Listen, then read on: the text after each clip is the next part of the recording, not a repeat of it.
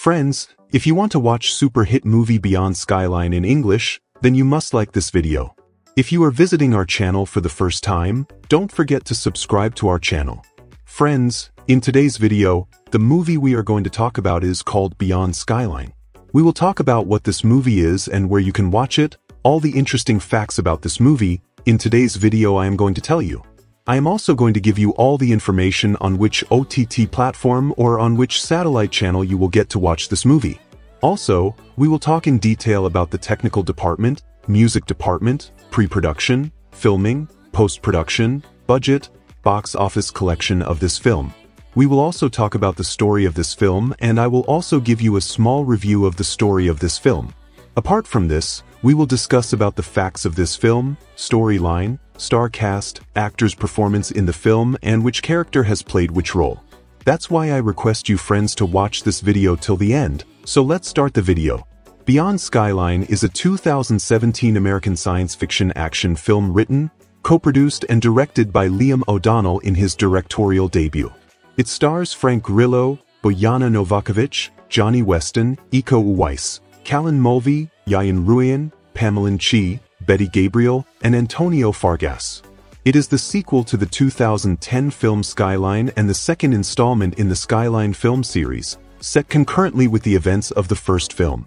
The film was released on December 15, 2017 in the United States by Vertical Entertainment. Unlike its critically panned predecessor, Beyond Skyline received mixed reviews, with several critics calling it an improvement over the original. Movie plot. Taking place at the same time as Skyline, Mark Corley, a Los Angeles police detective, helps his estranged son, Trent, out of jail just as an alien invasion begins. Much of the city's population is taken up into various spaceships by a blue light. Mark leads a group of surviving humans through underground subway tunnels to escape, though most of the humans are killed or abducted. The survivors, Mark, Trent, transit operator Audrey, and homeless man Sarge, who is immune to the blue light due to his blindness, escape to the marina following the city's nuclear destruction, only to be abducted into the alien flagship. On board, Mark tries to find his son and storms his way into various chambers, where he meets up with survivor Elaine and her transformed husband Jared from the first film. Elaine explains that Jared retains control of his mind despite being transformed into a biomechanical alien soldier. Though Elaine is only 3 months pregnant, her pregnancy has accelerated and she gives birth to a daughter.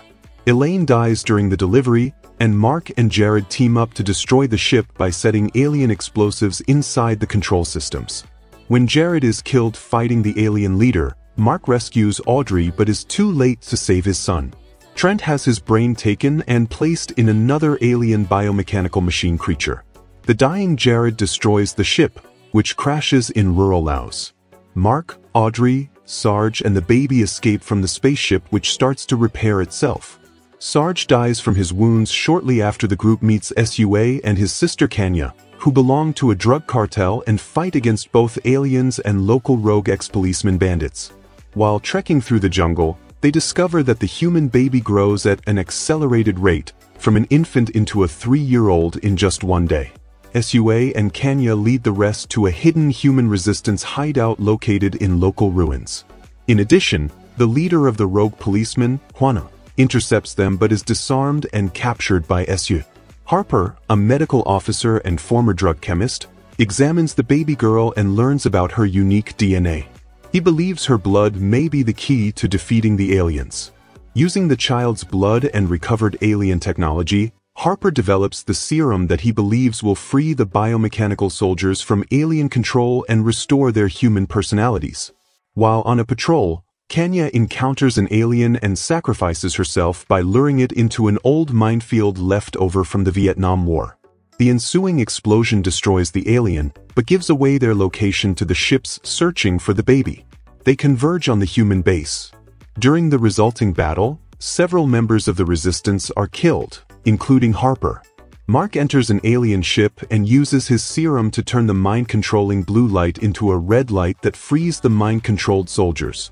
Before he can deploy it, the aliens attack and rip out the cannon containing the light.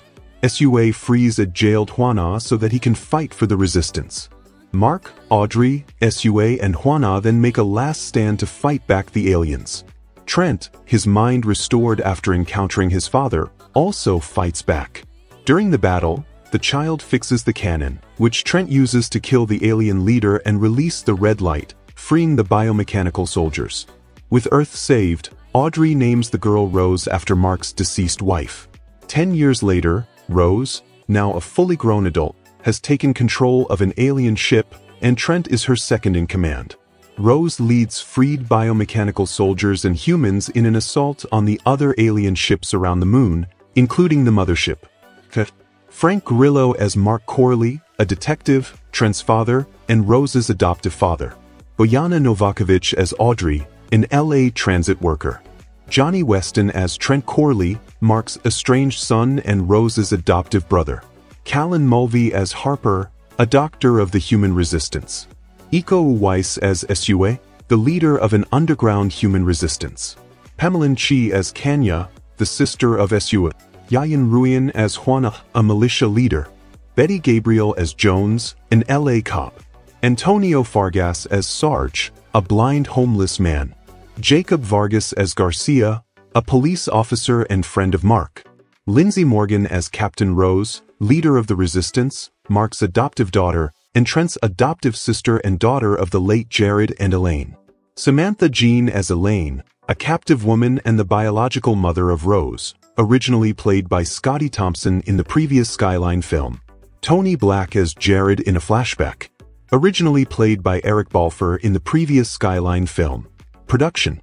In November 2014, Variety announced that Iko Uwais would join the cast, alongside Frank Grillo, Bojana Novakovic, and Yayan Ruyan. Liam O'Donnell wrote the script for the film, also wrote the script for the first film, will now direct as well as produce with Greg and Colin Strause serving as producers also. Dubious, discuss. The Strause brothers were the directors of the first film, Skyline. Matthew Chausse will also produce. Uwais and Ruyan will also serve as fight choreographers on the film. Filming. Principal photography began in December 2014, with shooting in Yogyakarta and Batam, Indonesia, and Toronto, Ontario, Canada. The finale of the film was shot in the Indonesian Prambanan Temple complex, though the script suggests that it is located in Laos. Release. The first film had a PG-13 rating, but the sequel was given an R rating by the MPA. On Alien Day 2017, set photos were released to show what the aliens in Beyond Skyline looked like for the sequel. The first trailer was released on August 16, 2017. The film premiered at Sitges Film Festival October 8, 2017. The film went on to screen at several genre film festivals including Toronto After Dark, Trieste Science Plus Fiction, Austin Other Worlds, Boston Sci-Fi Film Festival, Rio Grande Vancouver, and was the closing night film at the inaugural Cinepocalypse in Chicago on November 9th. Beyond Skyline was released on VOD and digital on December 15, 2017, and on DVD and Blu-ray on January 8, 2018. Beyond Skyline Movie Review. While the first Skyline movie, released back in 2010, made a decent profit at the box office, almost $80 million from a $10 million-ish budget, the majority of the reviews dished out to the sci-fi yarn were not exactly kind. With 15% on RT and a current 4.4% from users on IMDb, the film has often received widespread derision from both critics and general audiences alike. Even in the microcosm of Den of Geek, it has its fans and its not fans. One reviewer at Den of Geek UK was only just recently championing the film, comparing it favorably to another sci-fi flick released around the same time, but another is historically on the other, more disappointed side, giving it 2 stars in their review and later publishing a "What Went Wrong" piece that is still very much worth a read. In the interest of full disclosure, I was pretty much in the not a fan camp, despite acknowledging that the film's special effects stood out as genuinely impressive. But regardless of anyone's opinion on the matter, the first film made enough money to, eventually, justify pushing a follow-up story in front of cameras, and with this outing those visual wizards, the Strause brothers have apparently chosen to adopt more of a production role instead, concentrating on their Hydraulx in-house effects and handing over the sequel reins to first-time writer-director Liam O'Donnell. It's a considerate move that shows stepping aside somewhat and putting your faith in someone else can absolutely be the right choice. Because, and on some level, I still can't believe I'm saying this, Beyond Skyline isn't just one of the best genre films of 2017, it's one of the best and most ambitious sci-fi action movies I've seen in the last decade. Admittedly, the first 20 minutes or so of the film aren't particularly encouraging. We meet Mark, Frank Grillo, perhaps best known at this point for his turn as Crossbones in the MCU and as the star of the Purge sequels, a tough-as-nails detective who is still coping with some serious grief over the loss of his wife, and we're also introduced to his incredibly, spectacularly irritating son Trent, Jonny Weston, who is turning into quite the pain in his father's ass as he too deals with his mother's death, getting into fights and rebelling against, well, whatever's in his path. At the time, both of them seem to have a few anger issues, to be fair. The initial dialogue between the pair is a bit of a cringe, but luckily there's not much of it to sit through before we pivot to the whole alien invasion setup from the first film. Beyond Skyline takes place in a concurrent timeline, so we get to witness that familiar and entirely unfriendly alien race once again descend upon the Earth to scoop up lots of cool human brains for their collection, but there's no farting around in a penthouse for what seems like eons for these two. We're quickly rushed out of the introductory phase and into some full-blown alien-on-human brutality, and that's where the film kicks into high gear. It doesn't really slow down for rest of its running time, and even when it does for a few brief minutes, it's to twist the story in an unexpected way. You probably don't need to have seen the first movie to understand what's happening in the plot of this one, but the narrative does include a connection to it, with the help of some barely noticeable recasting. Lovely and well-meaning characters we meet in the first act are horrifyingly dispatched one by one until Mark is on a one-man mission to survive a constant stream of extraterrestrial savagery, but instead ends up with quite the badass gang.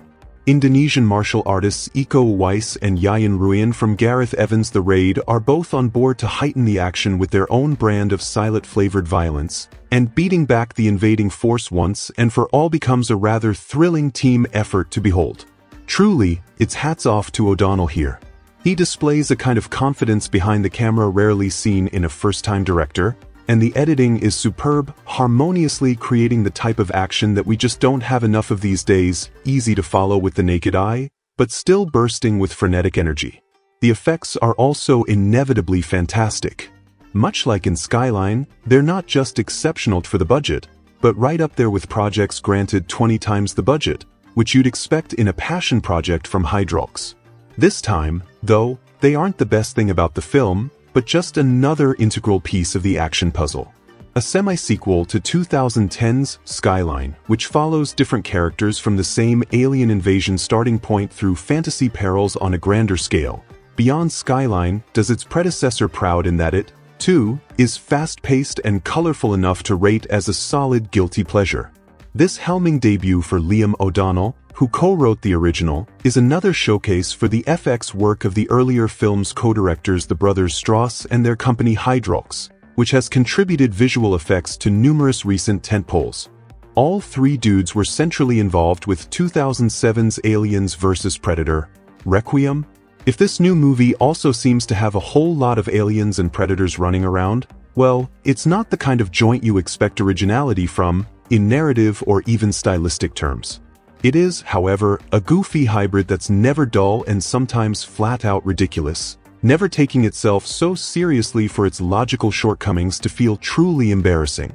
A lion's share of production coin coming from the Far East means that about halfway through, this sci-fi thriller starts incorporating a lot of kickboxing-type action, an idiosyncrasy that only enhances the general entertainment value. Fanboys who can't access sold-out shows of Star Wars, the never-ending story, this weekend might enjoy settling for this wackier enterprise, so long as they maintain a sense of humor about it. Skyline focused primarily on an expectant LA couple caught in the middle of a full-scale UFO invasion. Their characters show up briefly, albeit played by different actors, here, but this time our principal protagonist is Mark, Frank Grillo, an LAPD cop who's been off-duty and on a reclusive bender since his wife's death. He drags himself to the precinct station to bail out young adult son Trent, Jonny Weston, whose own coping mechanism since mom's passing has been to get in arrest-provoking fights. When Mark's car won't restart, the duo glumly head home via subway. But their train is halted by what seems, underground, like an earthquake. Back on the surface, it's clearly something else. Penetrating rays of light from spaceships suddenly hypnotize the entire populace, most of whom then get sucked up into the air and alien vessels. So far, so War of the Worlds. Once Mark and Trent get back up top, accompanied by a rapidly dwindling group, notably including the former's colleague Garcia, Jacob Vargas, train conductor Audrey, Bojana Novakovic, and blind elder Sarge, Antonio Fargas. They find the city already almost emptied of people. Soon they're yanked up into the airborne belly of the beast too. Their unlucky humans are getting their brains plucked out and placed in vaguely predator-looking machines. These mostly do the bidding of the more alien-looking actual aliens, but sometimes retain enough humanity to prove disobedient. While our protagonists try to avoid that fate, they acquire a baby birthed very prematurely, and which grows yet faster into a little girl whose not quite human nature might make her the messiah of an earthly resistance. In the meantime, however, the surviving adult leads find their vessel crashing in the Laotian jungle.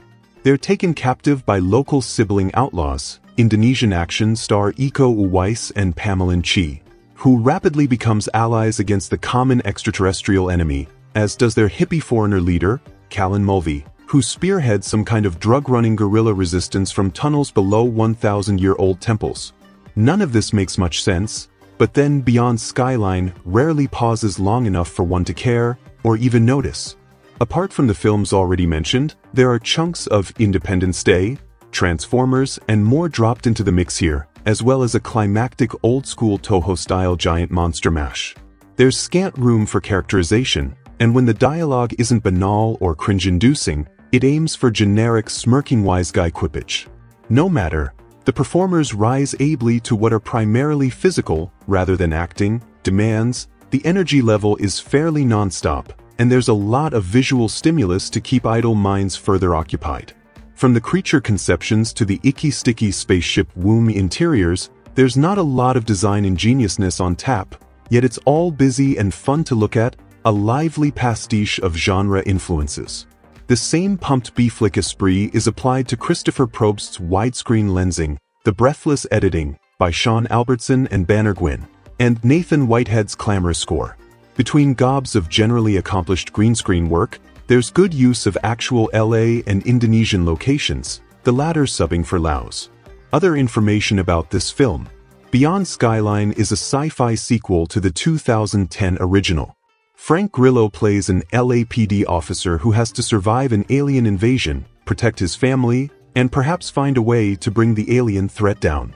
The performances in Beyond Skyline are fine. Frank Grillo plays a convincing badass in everything, and in the scenes with his character's son, he also shines as a father. Iko Uwais does some good work here, obviously with the action, but also with some of the more dialogue-heavy scenes. Acting in his second language doesn't diminish the fact that he's a surprisingly capable performer. Bojana Novakovic is passable, although she isn't given a lot to do. In the final act she has some weirdly over-the-top moments, shouting at aliens as she's firing a pistol, that kind of made me laugh unintentionally. Jonny Weston is also middle of the road as Grillo's estranged son. The story for Beyond Skyline is a mixed bag of all over the place. It starts out simple enough, with a bunch of LA citizens trying to make it out of the city alive, a strained father-son relationship, and the alcoholic depression of Grillo's character.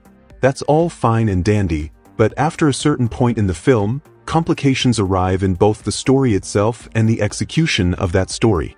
The ideas the producers/writers/director have aren't inherently bad, they're just not deftly handled, and the runtime and budget constraints don't help. They don't give this plot any time to breathe, and not in the super fast-paced kind of way. They try to accomplish a lot in a small time frame, and the film suffers for it.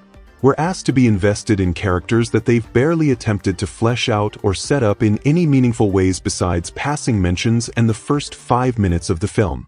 They introduce a plot element later on that they barely explain, but it becomes the focus of the finale.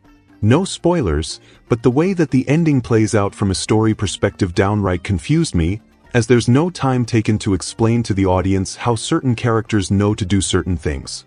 It's also slightly off-putting how frequently the film shifts between a couple genres. There's action beats, there are horror/suspense beats, and then there's just full-blown sci-fi madness. I'm fine with these genres mixing. In fact, I'd be more than happy with it if the shifts were better timed and executed. The ending is also hilariously sequel-baity. All of this makes Beyond Skyline an ambitious film, but not an overly satisfying one from a narrative point of view. The action set pieces, for a film of its budget, are kind of impressive. Earlier on, the action is fairly standard point-and-shoot stuff, but later on there are some pretty solid fight scenes and grander sci-fi action.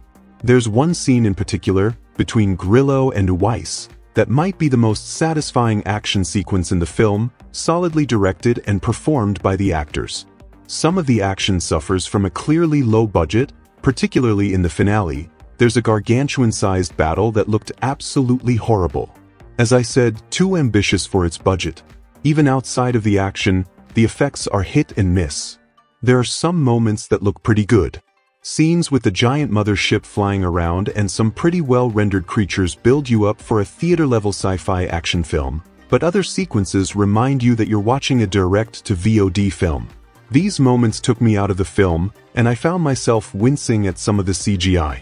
In contrast, however, the practical suits for the man-sized aliens actually look pretty good. There's some nice detail and the character design is well done. The alien ship interior is hit and miss. There are some parts that look really good and others that look positively ugly. Most of the time, you can clearly see what is a set and what is green screen just from the contrast in level of detail. This is a $20 million film that almost looks like a $5 million film, and at times its predecessor looked better. This all comes down to budget versus vision. Beyond Skyline tries to act like it's a $100 million blockbuster when it's not. The cinematography is average. I can't think of a single shot that was really impressive. I will say that they do a pretty good job at framing the action scenes. Even with the handheld/shaky cam, I can still pretty clearly see what is going on, so that was definitely a plus.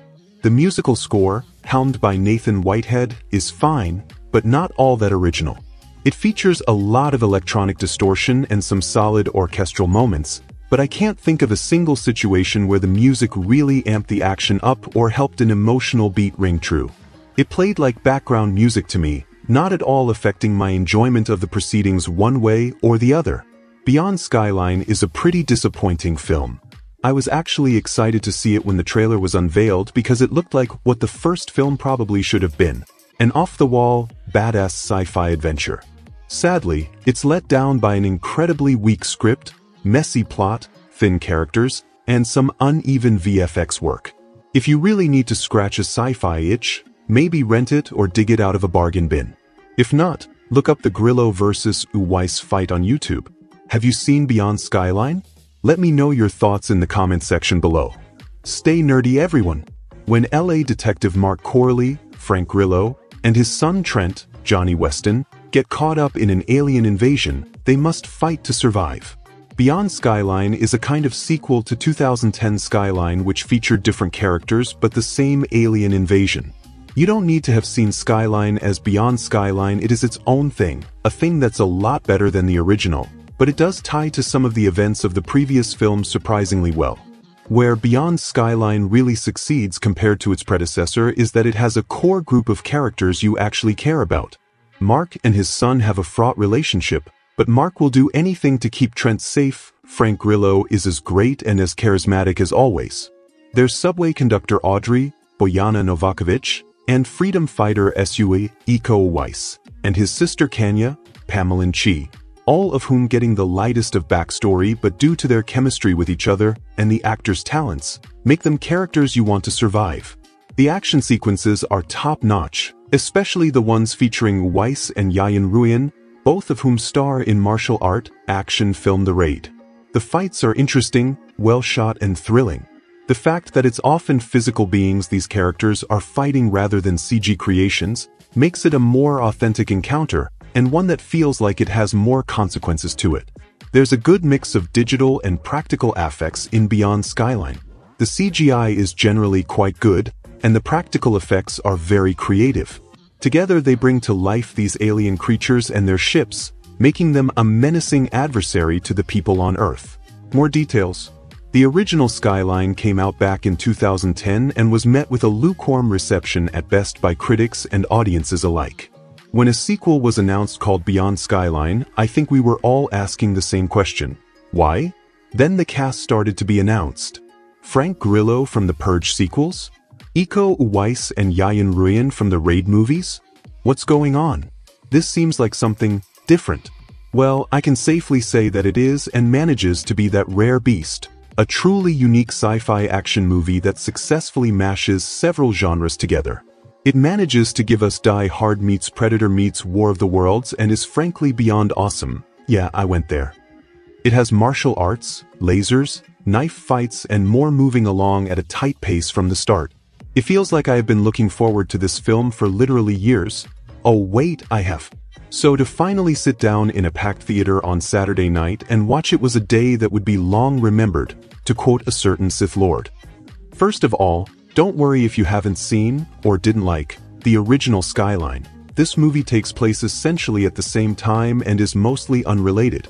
One of the things I liked about the first movie was the way humans were drawn to the blue light of the alien spacecraft and sucked up into the sky. There was something beautifully horrifying about it, and is an idea that's expanded on in this movie. Everything in Beyond Skyline is a step up from the first entry, and even the aliens themselves get an upgrade with awesome Predator-esque suits and some kaiju action thrown in for good measure. What was most impressive is that the aliens were mostly done practically and are used in fight scenes. They are only done with CG in some of the wide shots. We also get some cool new weapons, including an awesome arm knife that Grillo uses to battle the invaders. Frank Grillo is in full-on John McClane mode as Mark, a cop battling the alien invasion after his son is captured. He has several one-liners and is the kind of badass that's been sorely missing from action cinema over the years. Grillo reminds me of Michael Biehn, an actor who doesn't just play a character, he seems to inhabit them and you 100% believe every moment he is on screen. You just have to watch him in Kingdom or Warrior to see what I mean. Beyond Skyline is the type of role he was born for and he is clearly enjoying every moment. Iko Uwais and Yayan Ruyan aren't in the first half of the movie, but when they do appear it's worth the wait and there is some superlative action. Watching these martial artists battling aliens alongside Grillo is one of the most exciting finales you'll see to any movie this year with some quality R-rated kills. Considering this is a lower-budget film, you'd be forgiven for expecting the special effects to maybe let it down, but on the contrary, it's visually stunning with practical effects and CG meshed together, giving us a sense of spectacle rarely seen in a non-Marvel film. In terms of flaws, if you're looking for deep philosophical musings about the universe, then this movie won't be for you. This is a straight-up action flick that knows exactly what it's here for. To entertain, and that's exactly what it does. Overall, Beyond Skyline was superior to the original in every way and was everything I wanted it to be. It's one of the most entertaining and unique action movies of the year and shows that director Liam O'Donnell has a promising career ahead of him. The movie is released on December 15th when a certain other sci-fi movie comes out, but hey, at least this one doesn't have porgs. Superficially, Liam O'Donnell's Beyond Skyline, a sequel to the financially successful but critically drubbed 2010 flick Skyline, contains everything a low-budget B-movie ought to. Among its features are the destruction of Los Angeles, invading alien spacecraft, mammoth alien creatures with slithery human-grabbing tendrils, a machine specifically designed to suck out human brains, to then implant said brains in alien robot soldiers, laser guns, hypno-rays, an honest-to-goodness kaiju fight, and a healthy helping of human-on-human fight choreography from masters Iko Uwais and Yayan Ruyan, both from The Raid, Redemption and The Raid 2. If one were to judge the film solely on its gloriously adolescent mayhem tally, Beyond Skyline would be marked down as a minor classic. What it lacks, sadly, is a degree of directorial verve. The film's energy stays at a low ebb for extended periods, and the plot, for as trim as it is, could have been trimmer. It might have also benefited from a hipper soundtrack, although this is a minor complaint that can only be leveled by those who remember the soundtrack boom of the 1990s. Had it tightened up, Beyond Skyline would be a near-perfect Saturday matinee. Beyond Skyline opens in Los Angeles as a grizzled cop stereotype. Frank Grillo is seen bailing his son out of jail, thereby barely providing the audience with the base requirements for character development, only to be immediately swept up in a surfeit of space alien chaos. Hypno-rays appear out of the sky, buildings are collapsed, and human beings are sucked into an alien mothership by the truckload. Those that avoid the lasers and destruction are scooped up bodily by 12-foot armored tentacle creatures for transfer to the mothership's medical bay, where our hero and a set of accumulated supporting players, among them Bojana Novakovic and Antonio Fargas, find themselves fighting off alien probes and doing battle with human brain-powered alien robots. Many of the alien creatures in Beyond Skyline were created via practical effects by the SFX house Hydraulx from most of the superhero films you've seen, and the alien robot soldiers, as is revealed in a mid-credits blooper reel, are played by outsized actors in elaborately designed suits. For however good CGI technology may be in late 2017, seriously, did you see Valerian? There is still a great deal of texture and visual panache that can only be achieved through the use of practical effects. In having actual aliens on set with the actors and martial artists, the filmmakers are freer to shoot more impressive human choreography and blocking, giving action scenes a better sense of scale and realism. Beyond Skyline is certainly no apex of modern practical effects, but its visuals are all the more dynamic for the practice. Beyond Skyline is, of course, far from perfect. Its characters are cliched at best, the overall tone is a mite shop-worn, and any of its attempts to drum up real human emotion are pretty flimsy. What's more, not much explanation is given for who the aliens are or what they're doing on Earth. They invade because, well, a monster movie needs monsters. And while the alien action and fight scenarios never transcend the realm of healthy middle-of-the-road matinee fun, there is certainly virtue to be found in a film that does middle-of-the-road as well as this one. Extra information. Back in 2010, Skyline descended into cinemas with a low budget and high ambitions, telling the tale of a blue-tinged alien invasion as told through the eyes of a group of the most indecisive people in Los Angeles. The movie came and went while barely leaving a dent in the cultural landscape. However, one thing did manage to stand out from this frustratingly bland wedge of sci-fi guff, and that was the closing minutes of the movie. Finally shifting into a faster gear just in time for the credits to roll, the ending saw its hero, Jared, and his pregnant wife sucked into the indestructible mothership only for the former to have his brain forcibly removed, is there any other kind, and placed in the skull of an alien drone, but as his spouse is moved to a different part of the ship to have her unborn baby experimented on, Jared managed to regain his mind and spirit his wife away to a distant part of the craft. As cliffhangers go, it actually managed to stubbornly stick in my head while the rest of the movie evaporating like steam in a bathroom, and for years I casually wondered what would happen next. We once again head back to LA before the extraterrestrial and highly spectral light show worked its magic, but instead we follow Frank Grillo's washed-up detective Mark Corley as he liberates his wayward and estranged son Trent from jail. But as Corley clumsily attempts to reconcile with his boy on the subway, the alien invasion begins, putting their awkward bonding attempt on hold as they're assaulted on all sides by squid-like harvesters and jumbo-sized alien biosuits. They, along with subway worker Audrey, try to escort the survivors to safely, only to fail spectacularly when they are all drawn into the mothership just like everyone else.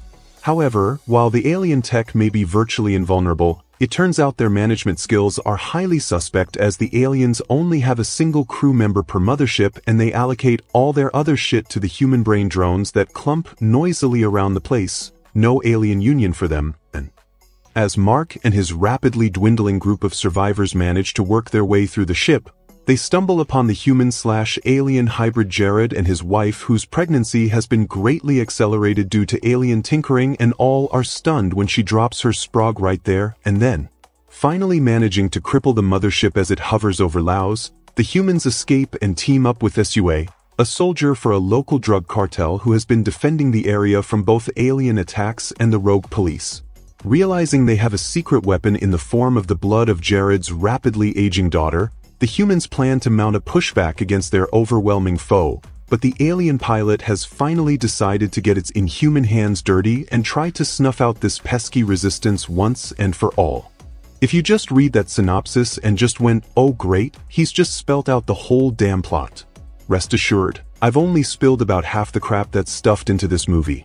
As energetic as the first movie was dull, Beyond Skyline turns out to be a minor masterpiece when it comes to reconning a dull movie with lashing of VOD pulp, and most of this is thanks to a literal change in its direction.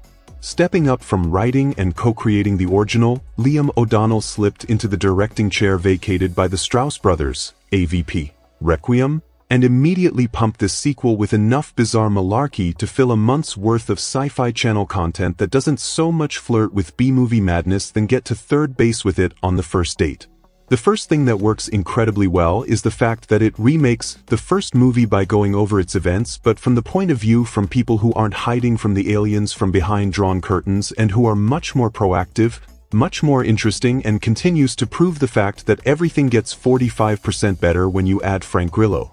While the first third of the movie gets you up to speed with the otherworldly shenanigans, the second goes full aliens as the survivors run around the mothership like they own the fucking place as they frantically tie up the loose threads left over from the previous flick by introducing its leads, amusingly recast with actors who look nothing like Eric Balfour or Scotty Thompson, who stick around long enough to pass on some exposition before being ruthlessly cast aside by a script that's relentlessly obsessed with forging new ground. This takes us to the third section of the movie, which randomly decides to drop everyone into Asia and shows that despite their awesome tech, the aliens seem to be surprisingly vulnerable to Indonesian martial artists when the raid's Iko Uwais turns up and starts dishing out some human-based pain to these alien arseholes. Once a plan has been formulated around some bollocks about getting the blood of Jared's mutant child, dubbed Rose by Grillo, into the aliens' machinery, we're off to the races as Grillo, Uwais, and cameoing Yayan Ruyan, the raid's unforgettable Mag Dog, beat the living shit out of the invading drones while the head alien and another turned drone have a full-on giant smackdown while piloting kaiju-sized monsters. Now, while admittedly Beyond Skyline may not have the financial wallop of an Avengers or a Fast and Furious movie, it makes up for some noticeably rough edges by leaning into its strengths, noticeably its cast, but also embracing some more low-tech solutions to its problems like balancing the screen time of the drones between being realized by full CGI and having some poor fucker in a rubber monster suit get mercilessly beaten on by a wild-haired Indonesian lunatic. It adds to the soothing B-movie, anything-goes spirit of the film, especially when you see how many times the poor, overworked suit performer face-planted mid-scene thanks to the outtakes that are sweetly included during the end credits like a Jackie Chan movie. Beyond Skyline ain't art, but it is as fucking cool as watching Frank Grillo mutilate space marauders with an alien weapon he has fused to his arm while a screaming human has his arms and legs pulled off like a demonic child torturing his action man. And if nothing else, it's got to be eligible for some kind of Most Improved Franchise award if such an cinematic honor were to ever exist. Plus, it even has a role for original Huggy Bear actor Antonio Vargas, and that's got to be worth something.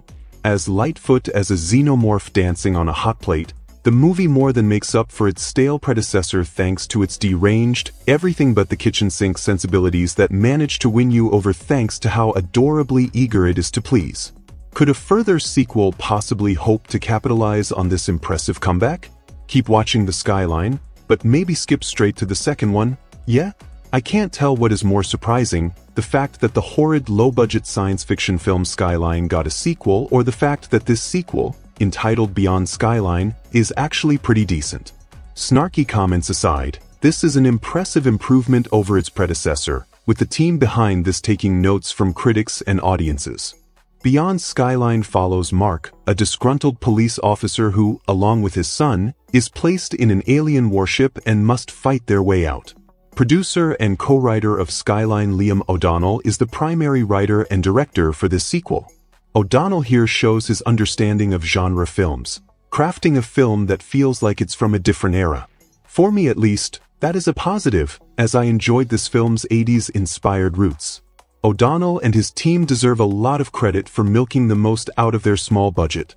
The visuals aren't perfect, but O'Donnell does a lot of great camera work to hide their imperfections, and I think there's an earnest charm to the film's ability to maximize its budget. It also helps that Beyond Skyline has a far better cast than the original. Between this and The Wheelman, Frank Grillo is starting to become the king of turning middling material into a good performance. He is always believable as an action star and everyman due to his great presence. Bojana Novakovic, Jonny Weston, and Iko Uwais, star of the raid, all do solid work in their respective roles. This is a film that very much embodies the throw everything at the screen theory, and does so with a lot of fun results. Between kung fu combat with aliens or brains getting ripped out of people's heads, there's a lot of audacious moments that are undeniably fun to watch. Even through the film's faults, I could never deny that I was entertained throughout. I give O'Donnell a lot of credit for making the visuals work, but I think the action scenes could have been improved. The camera work apes many modern actioners with the so-called shaky cam, and while it works at parts, it can also be disorienting to watch. Some sequences aren't nearly as enjoyable because it's hard to tell what is exactly going on. Like a lot of genre films, the script could use some work. O'Donnell's effort at building up the Skyline universe is admirable, but the dialogue here is fairly bad. Aside from a few fun zingers, much of the attempts at humor swing and miss. The characters are formulaic and lack personality. Beyond Skyline is a 2017 American science fiction action film written, co-produced and directed by Liam O'Donnell in his directorial debut. It stars Frank Grillo, Bojana Novakovic, Jonny Weston, Iko Uwais, Colin Mulvey, Yayan Ruyan, Pamela Chi, Betty Gabriel, and Antonio Fargas. It is the sequel to the 2010 film Skyline and the second installment in the Skyline film series, set concurrently with the events of the first film. The film was released on December 15, 2017 in the United States by Vertical Entertainment. Unlike its critically panned predecessor, Beyond Skyline received mixed reviews, with several critics calling it an improvement over the original. Movie plot. Taking place at the same time as Skyline, Mark Corley, a Los Angeles police detective, helps his estranged son, Trent, out of jail just as an alien invasion begins. Much of the city's population is taken up into various spaceships by a blue light. Mark leads a group of surviving humans through underground subway tunnels to escape, though most of the humans are killed or abducted. The survivors, Mark, Trent, transit operator Audrey, and homeless man Sarge, who is immune to the blue light due to his blindness, escape to the marina following the city's nuclear destruction, only to be abducted into the alien flagship.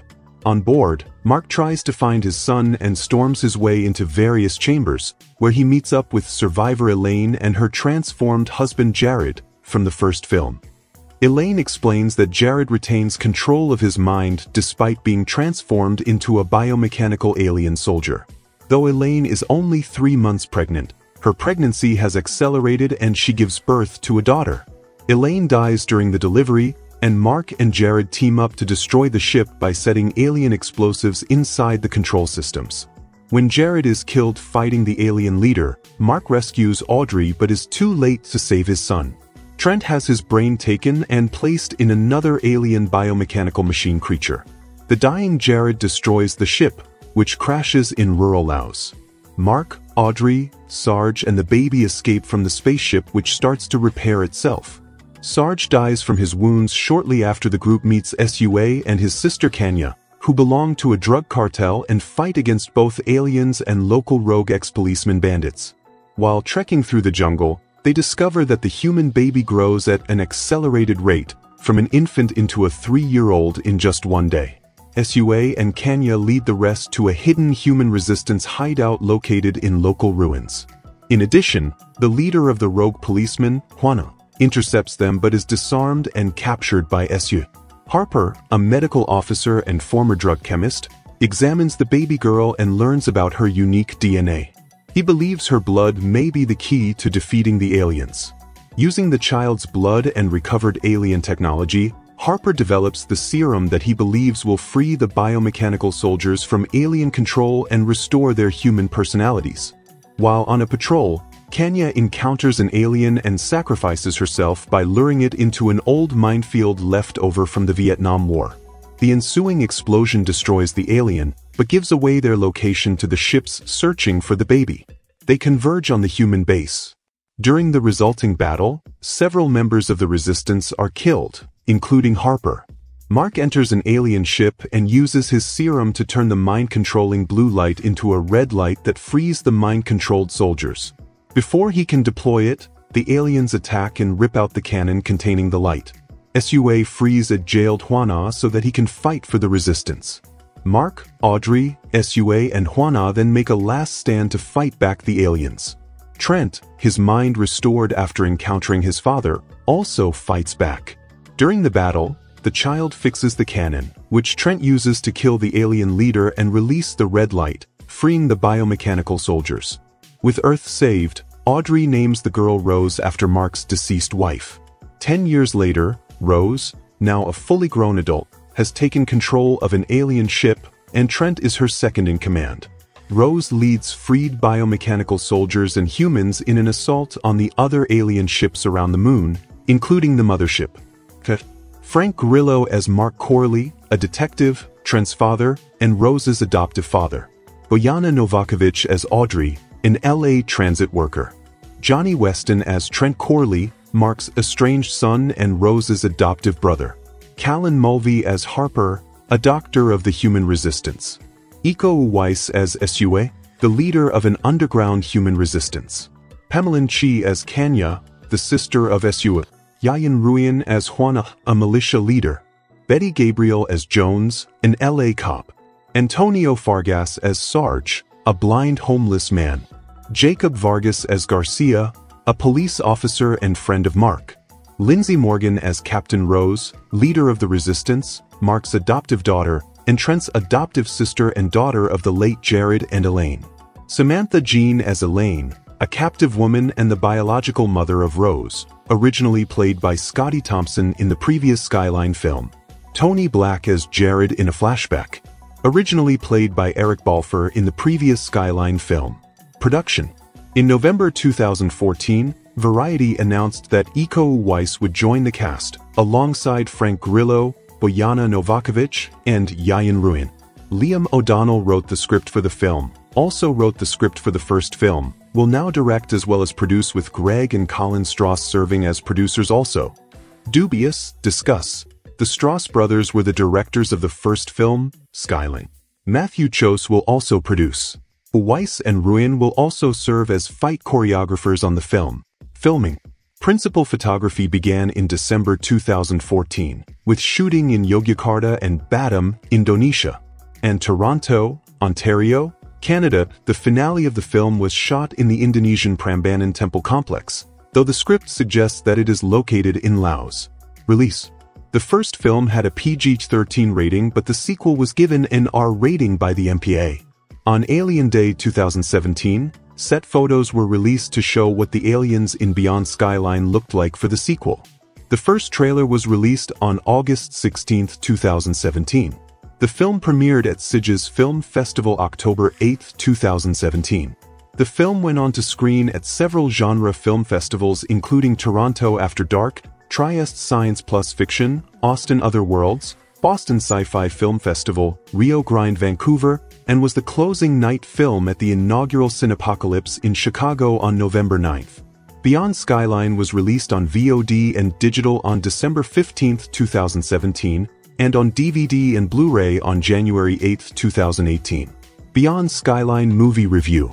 While the first Skyline movie, released back in 2010, made a decent profit at the box office, almost $80 million from a $10 million-ish budget, the majority of the reviews dished out to the sci-fi yarn were not exactly kind. With 15% on RT and a current 4.4% from users on IMDb, the film has often received widespread derision from both critics and general audiences alike. Even in the microcosm of Den of Geek, it has its fans and its not fans. One reviewer at Den of Geek UK was only just recently championing the film, comparing it favorably to another sci-fi flick released around the same time, but another is historically on the other, more disappointed side, giving it 2 stars in their review and later publishing a "What Went Wrong" piece that is still very much worth a read. In the interest of full disclosure, I was pretty much in the not a fan camp, despite acknowledging that the film's special effects stood out as genuinely impressive. But regardless of anyone's opinion on the matter, the first film made enough money to, eventually, justify pushing a follow-up story in front of cameras, and with this outing those visual wizards, the Strause brothers have apparently chosen to adopt more of a production role instead, concentrating on their Hydraulx in-house effects and handing over the sequel reins to first-time writer-director Liam O'Donnell. It's a considerate move that shows stepping aside somewhat and putting your faith in someone else can absolutely be the right choice. Because, And on some level, I still can't believe I'm saying this, Beyond Skyline isn't just one of the best genre films of 2017, it's one of the best and most ambitious sci-fi action movies I've seen in the last decade. Admittedly, the first 20 minutes or so of the film aren't particularly encouraging. We meet Mark, Frank Grillo, perhaps best known at this point for his turn as Crossbones in the MCU and as the star of the Purge sequels. A tough-as-nails detective who is still coping with some serious grief over the loss of his wife, and we're also introduced to his incredibly, spectacularly irritating son Trent, Jonny Weston, who is turning into quite the pain in his father's ass as he too deals with his mother's death, getting into fights and rebelling against, well, whatever's in his path. At the time, both of them seem to have a few anger issues, to be fair. The initial dialogue between the pair is a bit of a cringe, but luckily there's not much of it to sit through before we pivot to the whole alien invasion setup from the first film. Beyond Skyline takes place in a concurrent timeline, so we get to witness that familiar and entirely unfriendly alien race once again descend upon the Earth to scoop up lots of cool human brains for their collection, but there's no farting around in a penthouse for what seems like eons for these two. We're quickly rushed out of the introductory phase and into some full-blown alien-on-human brutality, and that's where the film kicks into high gear. It doesn't really slow down for rest of its running time, and even when it does for a few brief minutes, it's to twist the story in an unexpected way. You probably don't need to have seen the first movie to understand what's happening in the plot of this one, but the narrative does include a connection to it, with the help of some barely noticeable recasting. Lovely and well-meaning characters we meet in the first act are horrifyingly dispatched one by one until Mark is on a one-man mission to survive a constant stream of extraterrestrial savagery, but instead ends up with quite the badass gang. Indonesian martial artists Iko Uwais and Yayan Ruhian from Gareth Evans' The Raid are both on board to heighten the action with their own brand of silent-flavored violence, and beating back the invading force once and for all becomes a rather thrilling team effort to behold. Truly, it's hats off to O'Donnell here. He displays a kind of confidence behind the camera rarely seen in a first-time director, and the editing is superb, harmoniously creating the type of action that we just don't have enough of these days, easy to follow with the naked eye, but still bursting with frenetic energy. The effects are also inevitably fantastic. Much like in Skyline, they're not just exceptional for the budget, but right up there with projects granted 20 times the budget, which you'd expect in a passion project from Hydraulx. This time, though, they aren't the best thing about the film, but just another integral piece of the action puzzle. A semi-sequel to 2010's Skyline, which follows different characters from the same alien invasion starting point through fantasy perils on a grander scale. Beyond Skyline does its predecessor proud in that it, too, is fast-paced and colorful enough to rate as a solid guilty pleasure. This helming debut for Liam O'Donnell, who co-wrote the original, is another showcase for the FX work of the earlier film's co-directors the brothers Strause and their company Hydraulx, which has contributed visual effects to numerous recent tentpoles. All three dudes were centrally involved with 2007's Aliens vs. Predator, Requiem. If this new movie also seems to have a whole lot of aliens and predators running around, well, it's not the kind of joint you expect originality from, in narrative or even stylistic terms. It is, however, a goofy hybrid that's never dull and sometimes flat-out ridiculous, never taking itself so seriously for its logical shortcomings to feel truly embarrassing. A lion's share of production coin coming from the Far East means that about halfway through, this sci-fi thriller starts incorporating a lot of kickboxing-type action, an idiosyncrasy that only enhances the general entertainment value.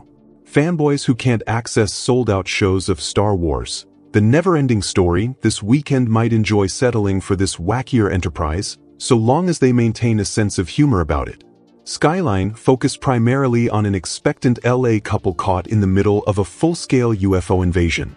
Their characters show up briefly, albeit played by different actors, here, but this time our principal protagonist is Mark, Frank Grillo, an LAPD cop who's been off-duty and on a reclusive bender since his wife's death.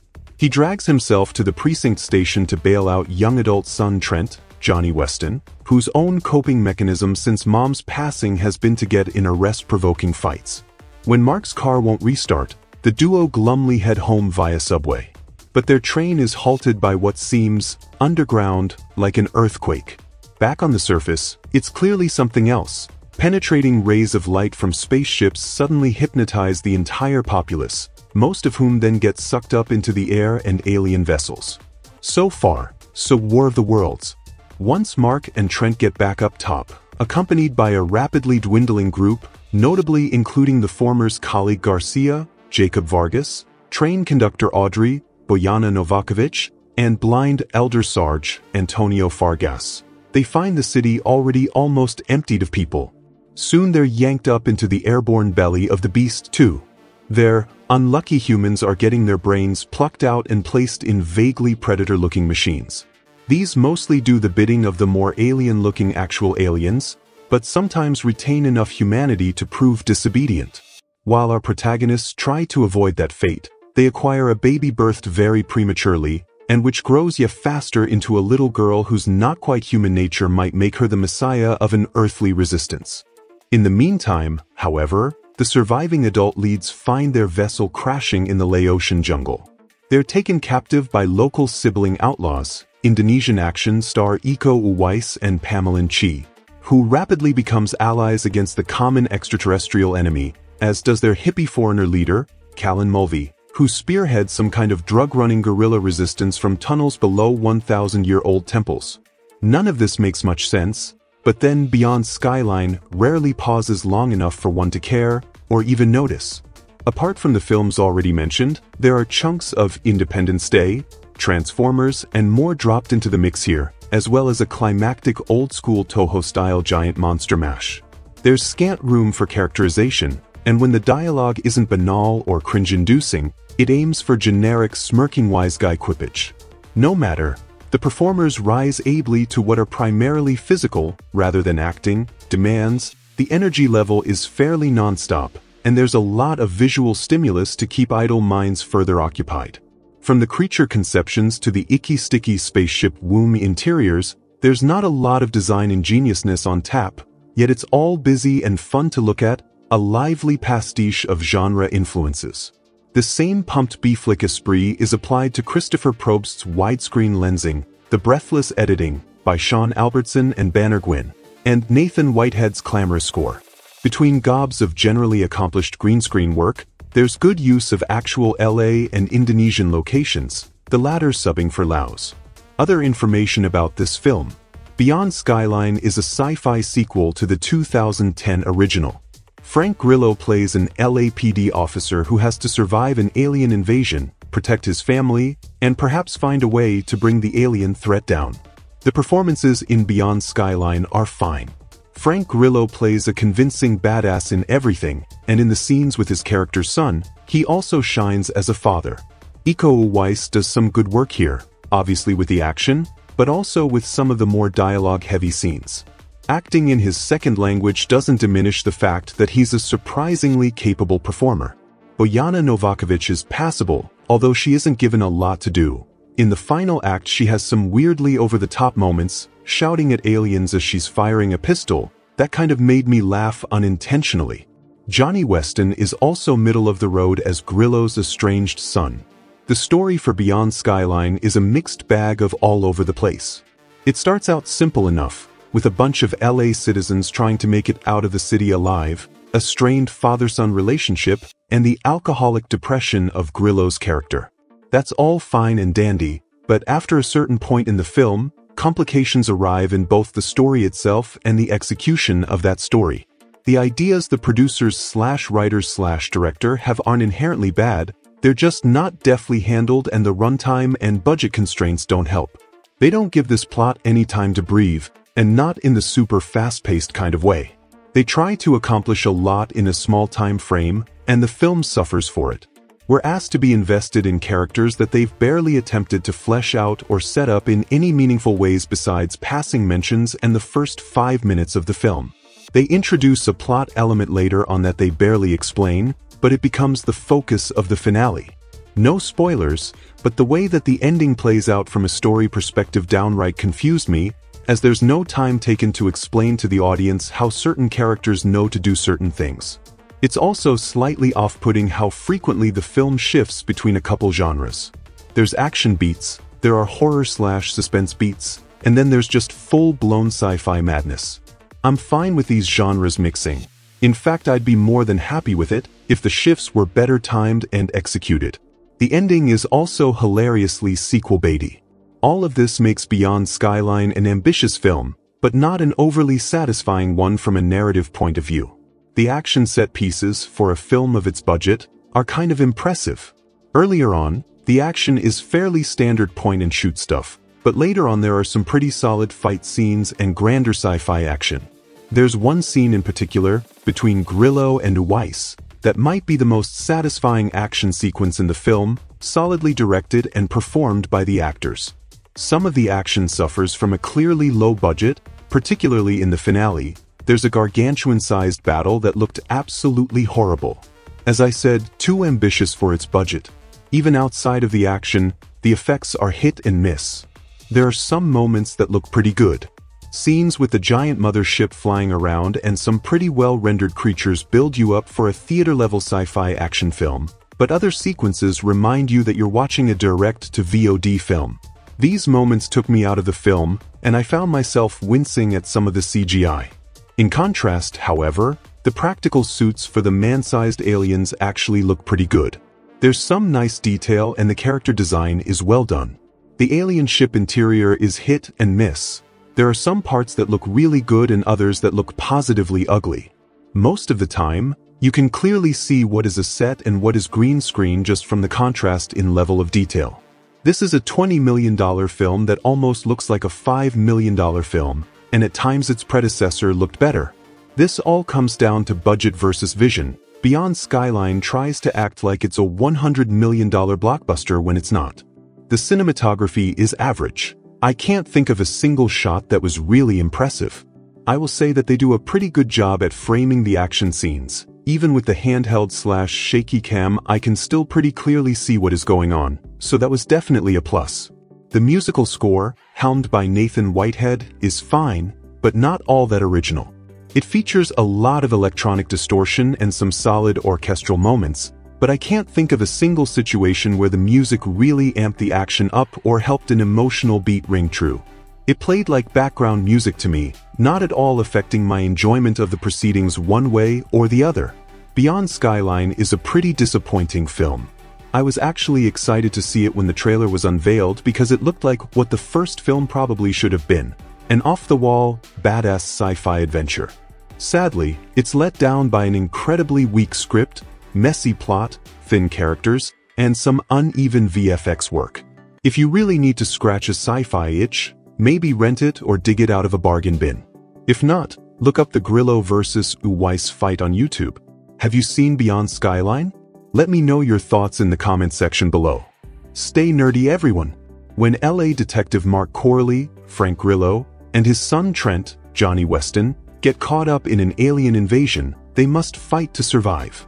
Beyond Skyline is a kind of sequel to 2010 Skyline, which featured different characters but the same alien invasion. You don't need to have seen Skyline as Beyond Skyline. It is its own thing, a thing that's a lot better than the original, but it does tie to some of the events of the previous film surprisingly well. Where Beyond Skyline really succeeds compared to its predecessor is that it has a core group of characters you actually care about.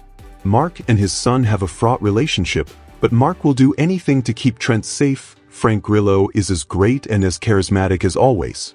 There's subway conductor Audrey, Bojana Novakovic, and freedom fighter Sue Iko Weiss, and his sister Kanya, Pamela Chi, all of whom getting the lightest of backstory, but due to their chemistry with each other and the actors' talents, make them characters you want to survive.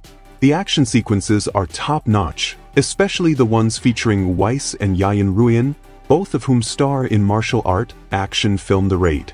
The fights are interesting, well shot and thrilling. The fact that it's often physical beings these characters are fighting rather than CG creations makes it a more authentic encounter, and one that feels like it has more consequences to it. There's a good mix of digital and practical effects in Beyond Skyline. The CGI is generally quite good, and the practical effects are very creative. Together they bring to life these alien creatures and their ships, making them a menacing adversary to the people on Earth. More details. The original Skyline came out back in 2010 and was met with a lukewarm reception at best by critics and audiences alike. When a sequel was announced called Beyond Skyline, I think we were all asking the same question. Why? Then the cast started to be announced. Frank Grillo from the Purge sequels? Iko Uwais and Yayan Ruhian from the Raid movies? What's going on? This seems like something different. Well, I can safely say that it is and manages to be that rare beast. A truly unique sci-fi action movie that successfully mashes several genres together. It manages to give us Die Hard meets Predator meets War of the Worlds and is frankly beyond awesome. Yeah, I went there. It has martial arts, lasers, knife fights and more moving along at a tight pace from the start. It feels like I have been looking forward to this film for literally years. Oh wait, I have. So to finally sit down in a packed theater on Saturday night and watch it was a day that would be long remembered, to quote a certain Sith Lord. First of all, don't worry if you haven't seen, or didn't like, the original Skyline. This movie takes place essentially at the same time and is mostly unrelated. One of the things I liked about the first movie was the way humans were drawn to the blue light of the alien spacecraft and sucked up into the sky. There was something beautifully horrifying about it, and is an idea that's expanded on in this movie. Everything in Beyond Skyline is a step up from the first entry, and even the aliens themselves get an upgrade with awesome Predator-esque suits and some kaiju action thrown in for good measure. What was most impressive is that the aliens were mostly done practically and are used in fight scenes. They are only done with CG in some of the wide shots. We also get some cool new weapons, including an awesome arm knife that Grillo uses to battle the invaders. Frank Grillo is in full-on John McClane mode as Mark, a cop battling the alien invasion after his son is captured. He has several one-liners and is the kind of badass that's been sorely missing from action cinema over the years. Grillo reminds me of Michael Biehn, an actor who doesn't just play a character, he seems to inhabit them and you 100% believe every moment he is on screen. You just have to watch him in Kingdom or Warrior to see what I mean. Beyond Skyline is the type of role he was born for and he is clearly enjoying every moment. Iko Uwais and Yayan Ruhian aren't in the first half of the movie, but when they do appear it's worth the wait and there is some superlative action. Watching these martial artists battling aliens alongside Grillo is one of the most exciting finales you'll see to any movie this year with some quality R-rated kills. Considering this is a lower-budget film, you'd be forgiven for expecting the special effects to maybe let it down, but on the contrary, it's visually stunning with practical effects and CG meshed together, giving us a sense of spectacle rarely seen in a non-Marvel film. In terms of flaws, if you're looking for deep philosophical musings about the universe, then this movie won't be for you. This is a straight-up action flick that knows exactly what it's here for. To entertain, and that's exactly what it does. Overall, Beyond Skyline was superior to the original in every way and was everything I wanted it to be. It's one of the most entertaining and unique action movies of the year and shows that director Liam O'Donnell has a promising career ahead of him. The movie is released on December 15th when a certain other sci-fi movie comes out, but hey, at least this one doesn't have porgs. Superficially, Liam O'Donnell's Beyond Skyline, a sequel to the financially successful but critically drubbed 2010 flick Skyline, contains everything a low-budget B-movie ought to. Among its features are the destruction of Los Angeles, invading alien spacecraft, mammoth alien creatures with slithery human-grabbing tendrils, a machine specifically designed to suck out human brains, to then implant said brains in alien robot soldiers, laser guns, hypno-rays, an honest-to-goodness kaiju fight, and a healthy helping of human-on-human fight choreography from masters Iko Uwais and Yayan Ruhian, both from The Raid, Redemption and The Raid 2. If one were to judge the film solely on its gloriously adolescent mayhem tally, Beyond Skyline would be marked down as a minor classic. What it lacks, sadly, is a degree of directorial verve. The film's energy stays at a low ebb for extended periods, and the plot, for as trim as it is, could have been trimmer. It might have also benefited from a hipper soundtrack, although this is a minor complaint that can only be leveled by those who remember the soundtrack boom of the 1990s. Had it tightened up, Beyond Skyline would be a near-perfect Saturday matinee. Beyond Skyline opens in Los Angeles as a grizzled cop stereotype. Frank Grillo is seen bailing his son out of jail, thereby barely providing the audience with the base requirements for character development, only to be immediately swept up in a surfeit of space alien chaos. Hypno rays appear out of the sky, buildings are collapsed, and human beings are sucked into an alien mothership by the truckload. Those that avoid the lasers and destruction are scooped up bodily by 12-foot armored tentacle creatures for transfer to the mothership's medical bay, where our hero and a set of accumulated supporting players, among them Bojana Novakovic and Antonio Fargas, find themselves fighting off alien probes and doing battle with human brain-powered alien robots. Many of the alien creatures in Beyond Skyline were created via practical effects by the SFX house Hydraulx from most of the superhero films you've seen, and the alien robot soldiers, as is revealed in a mid-credits blooper reel, are played by outsized actors in elaborately designed suits. For however good CGI technology may be in late 2017, seriously, did you see Valerian? There is still a great deal of texture and visual panache that can only be achieved through the use of practical effects. In having actual aliens on set with the actors and martial artists, the filmmakers are freer to shoot more impressive human choreography and blocking, giving action scenes a better sense of scale and realism. Beyond Skyline is certainly no apex of modern practical effects, but its visuals are all the more dynamic for the practice. Beyond Skyline is, of course, far from perfect. Its characters are cliched at best, the overall tone is a mite shop-worn, and any of its attempts to drum up real human emotion are pretty flimsy. What's more, not much explanation is given for who the aliens are or what they're doing on Earth. They invade because, well, a monster movie needs monsters. And while the alien action and fight scenarios never transcend the realm of healthy middle-of-the-road matinee fun, there is certainly virtue to be found in a film that does middle-of-the-road as well as this one. Extra information.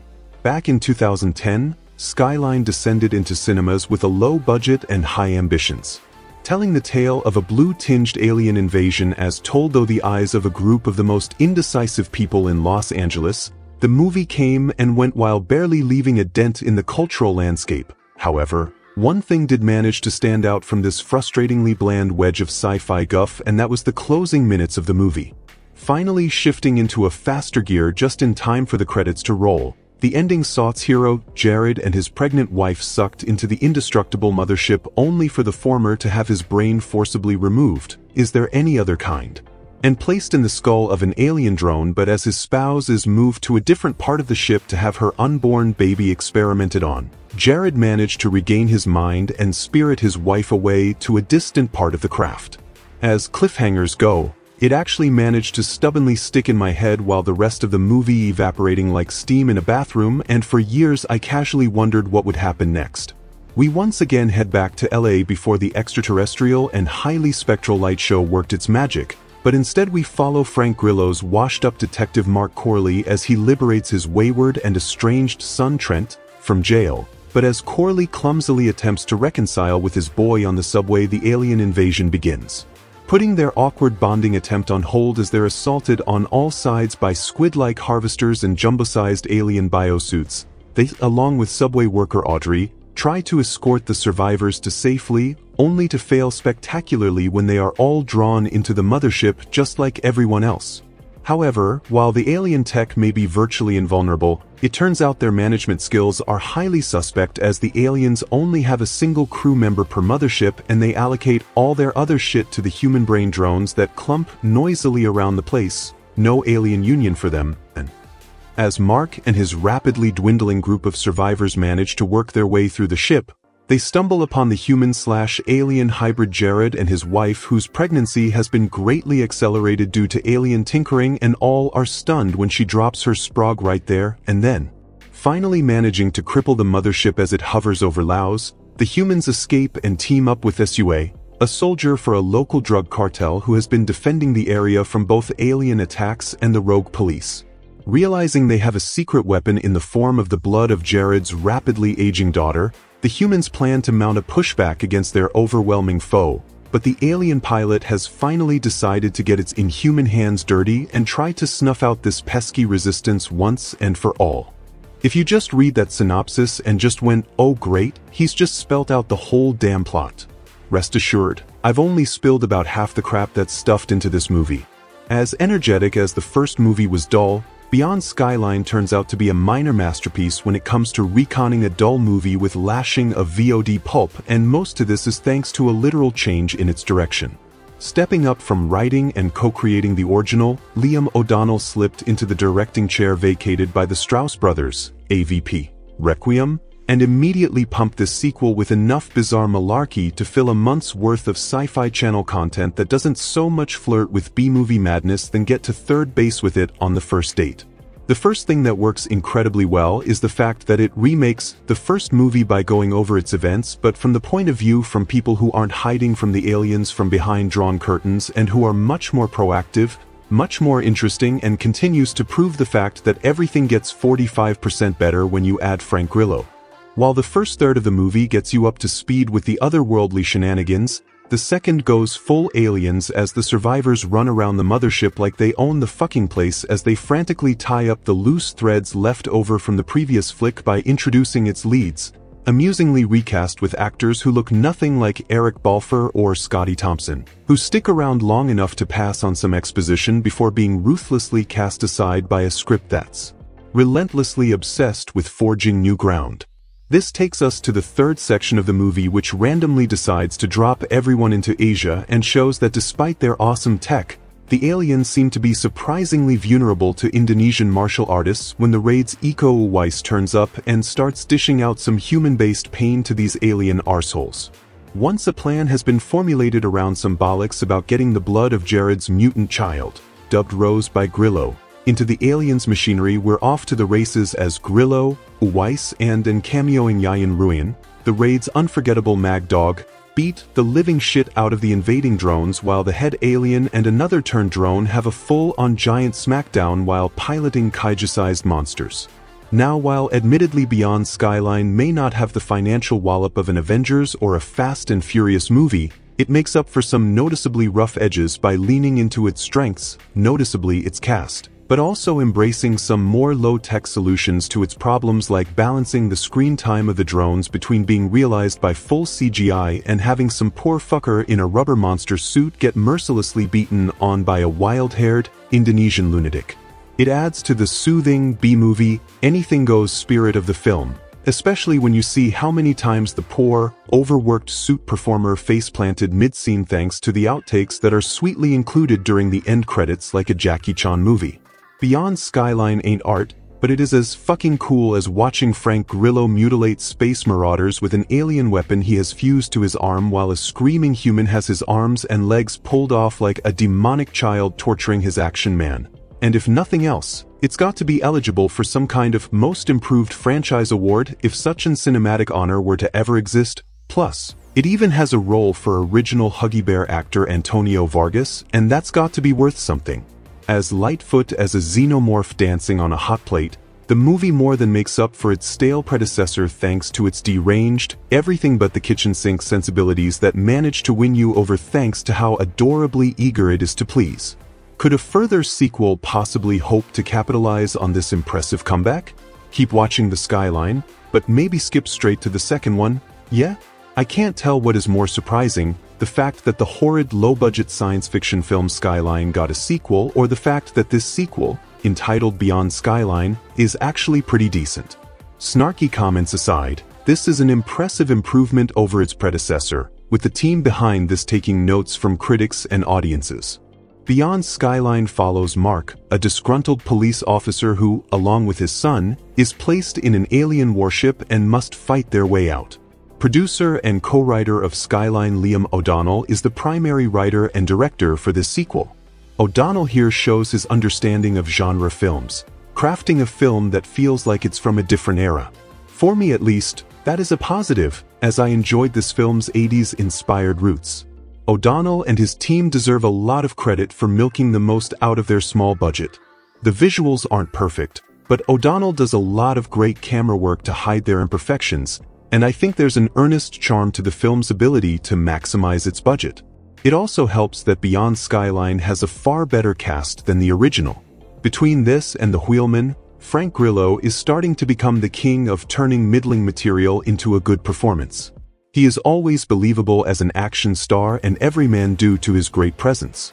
Bojana Novakovic, Jonny Weston, and Iko Uwais, star of the raid, all do solid work in their respective roles. This is a film that very much embodies the throw everything at the screen theory, and does so with a lot of fun results.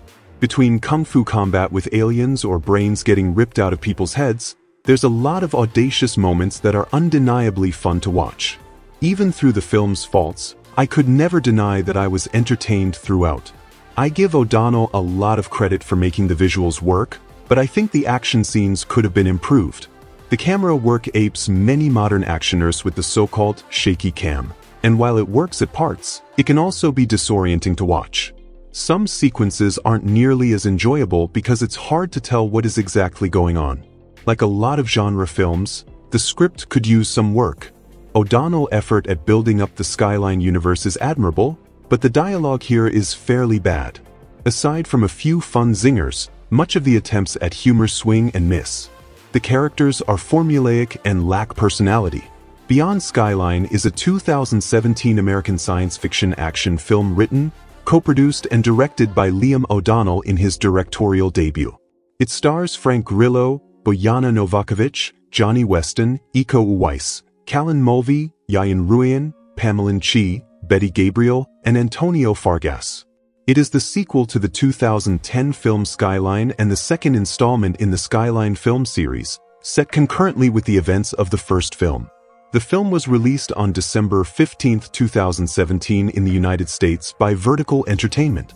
Unlike its critically panned predecessor, Beyond Skyline received mixed reviews, with several critics calling it an improvement over the original. Movie plot.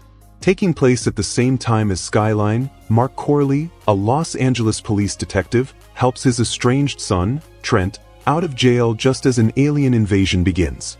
Much of the city's population is taken up into various spaceships by a blue light. Mark leads a group of surviving humans through underground subway tunnels to escape, though most of the humans are killed or abducted.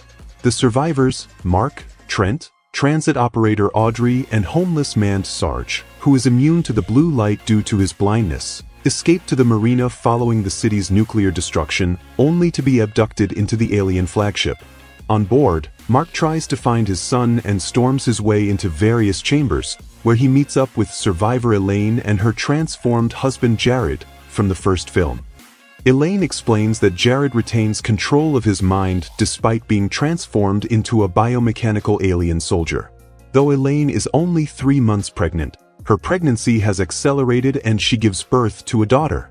Elaine dies during the delivery, and Mark and Jared team up to destroy the ship by setting alien explosives inside the control systems. When Jared is killed fighting the alien leader, Mark rescues Audrey but is too late to save his son. Trent has his brain taken and placed in another alien biomechanical machine creature. The dying Jared destroys the ship, which crashes in rural Laos. Mark, Audrey, Sarge, and the baby escape from the spaceship, which starts to repair itself. Sarge dies from his wounds shortly after the group meets Sua and his sister Kanya, who belong to a drug cartel and fight against both aliens and local rogue ex-policeman bandits. While trekking through the jungle, they discover that the human baby grows at an accelerated rate, from an infant into a 3-year-old in just one day. Sua and Kanya lead the rest to a hidden human resistance hideout located in local ruins. In addition, the leader of the rogue policemen, Juana, intercepts them but is disarmed and captured by Sua. Harper, a medical officer and former drug chemist, examines the baby girl and learns about her unique DNA. He believes her blood may be the key to defeating the aliens. Using the child's blood and recovered alien technology, Harper develops the serum that he believes will free the biomechanical soldiers from alien control and restore their human personalities. While on a patrol, Kanya encounters an alien and sacrifices herself by luring it into an old minefield left over from the Vietnam War. The ensuing explosion destroys the alien, but gives away their location to the ships searching for the baby. They converge on the human base. During the resulting battle, several members of the resistance are killed, including Harper.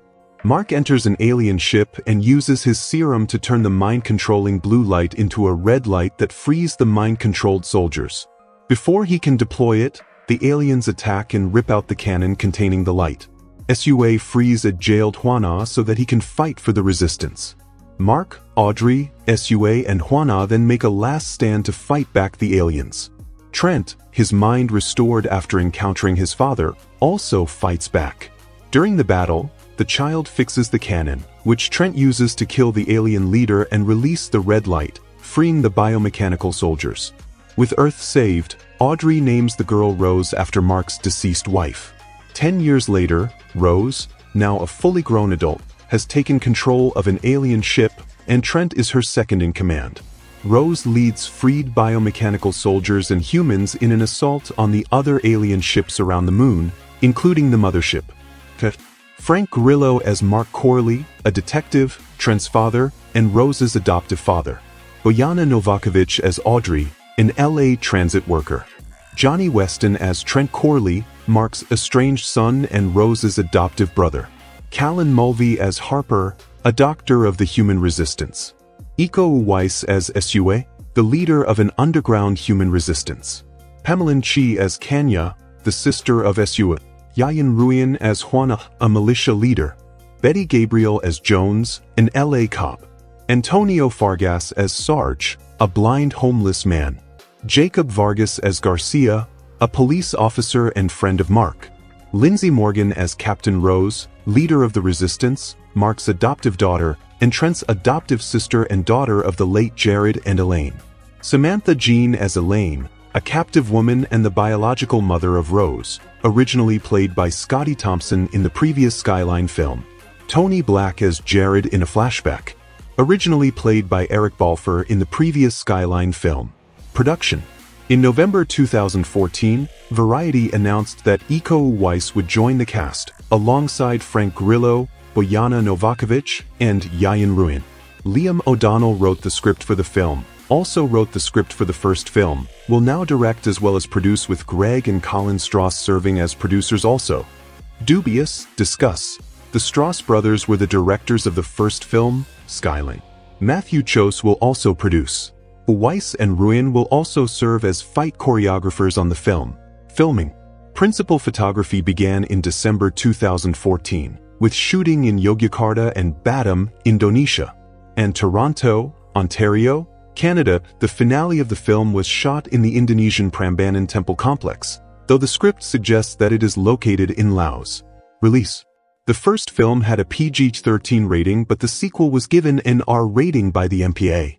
On Alien Day 2017, set photos were released to show what the aliens in Beyond Skyline looked like for the sequel. The first trailer was released on August 16, 2017.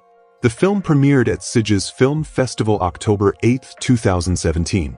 The film went on to screen at several genre film festivals including Toronto After Dark, Trieste Science Plus Fiction, Austin Other Worlds, Boston Sci-Fi Film Festival, Rio Grande Vancouver, and was the closing night film at the inaugural Cinepocalypse in Chicago on November 9th.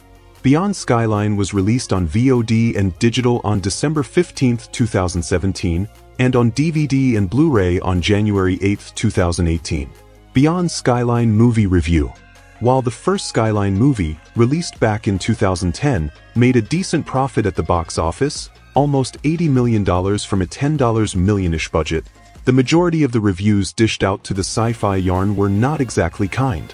With 15% on RT and a current 4.4% from users on IMDb, the film has often received widespread derision from both critics and general audiences alike.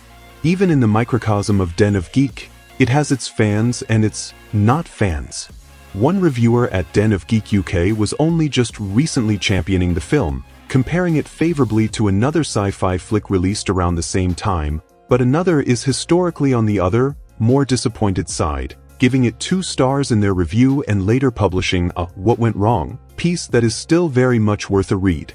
In the interest of full disclosure, I was pretty much in the not a fan camp, despite acknowledging that the film's special effects stood out as genuinely impressive.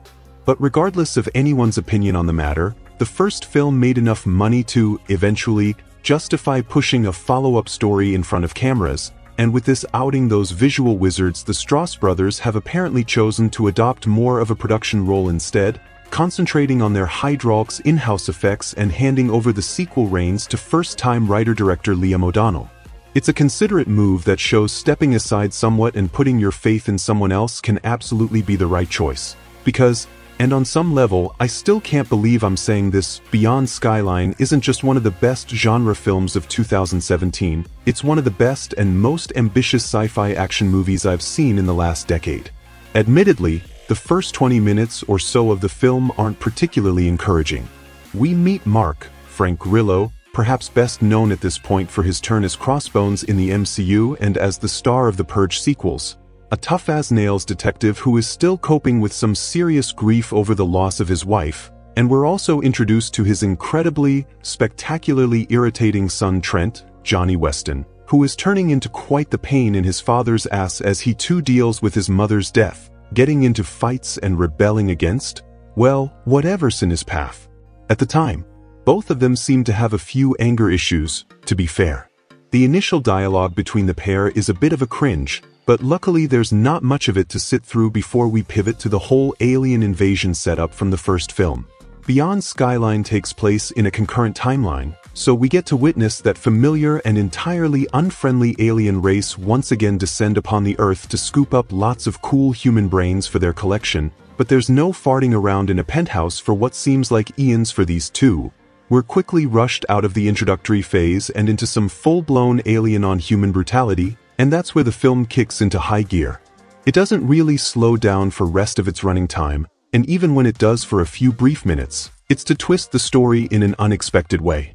You probably don't need to have seen the first movie to understand what's happening in the plot of this one, but the narrative does include a connection to it, with the help of some barely noticeable recasting. Lovely and well-meaning characters we meet in the first act are horrifyingly dispatched one by one until Mark is on a one-man mission to survive a constant stream of extraterrestrial savagery, but instead ends up with quite the badass gang. Indonesian martial artists Iko Uwais and Yayan Ruhian from Gareth Evans' The Raid are both on board to heighten the action with their own brand of silent-flavored violence, and beating back the invading force once and for all becomes a rather thrilling team effort to behold. Truly, it's hats off to O'Donnell here. He displays a kind of confidence behind the camera rarely seen in a first-time director, and the editing is superb, harmoniously creating the type of action that we just don't have enough of these days, easy to follow with the naked eye, but still bursting with frenetic energy. The effects are also inevitably fantastic. Much like in Skyline, they're not just exceptional for the budget, but right up there with projects granted 20 times the budget, which you'd expect in a passion project from Hydraulx. This time, though, they aren't the best thing about the film, but just another integral piece of the action puzzle.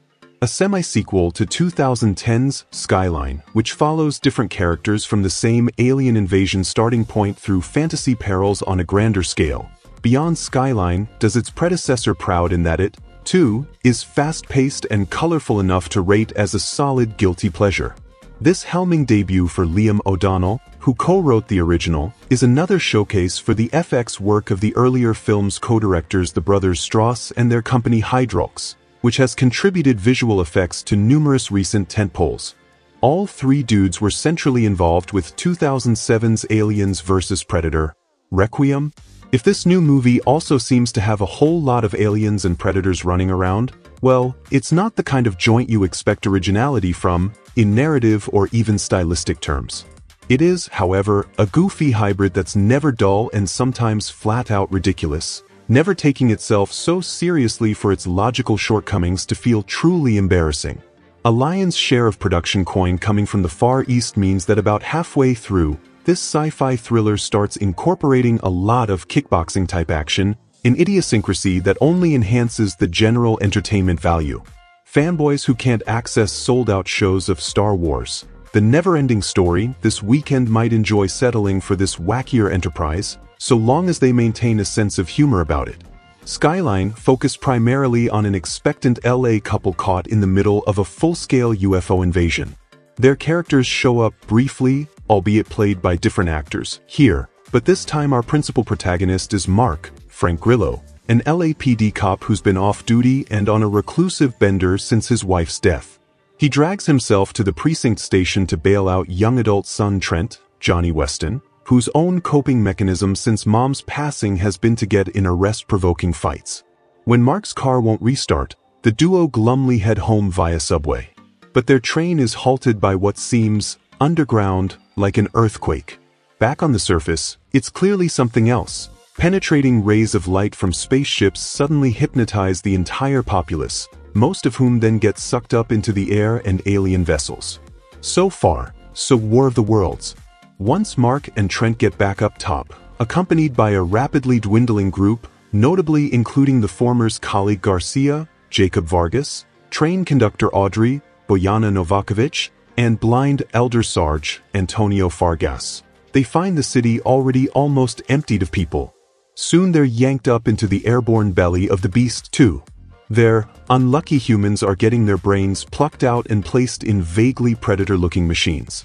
These mostly do the bidding of the more alien-looking actual aliens, but sometimes retain enough humanity to prove disobedient.